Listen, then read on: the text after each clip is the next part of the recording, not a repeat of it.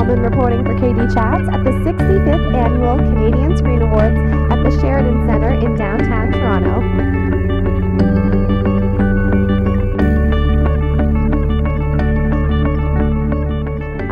Jon Comerford. How does it feel to win a Canadian Screen Award with Lisa Parasyn? Well, I wish Lisa was here, but it's an honor, and I think it's nice to be. It's nice that casting's recognized as part of the industry. So it's nice. It's good. And what has it felt like for you seeing Bomb Girls have such a big fan base and having done so well and been nominated for so many awards?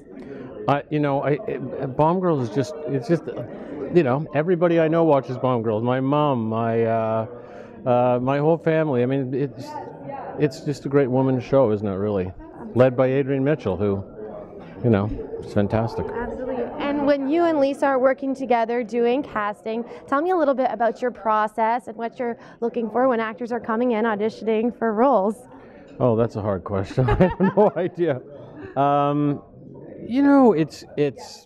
It's just a matter of honoring the process of casting, and lots of actors who come in and don't get the part, get parts in other shows that we do. Mm-hmm. So for Bomb Girls, it had a lot to do with the look, because the period was so important. Mm-hmm. Absolutely. So that's kind of it. Great. Well, thank you so much, and congratulations on the award. Thank you very much. Thank you.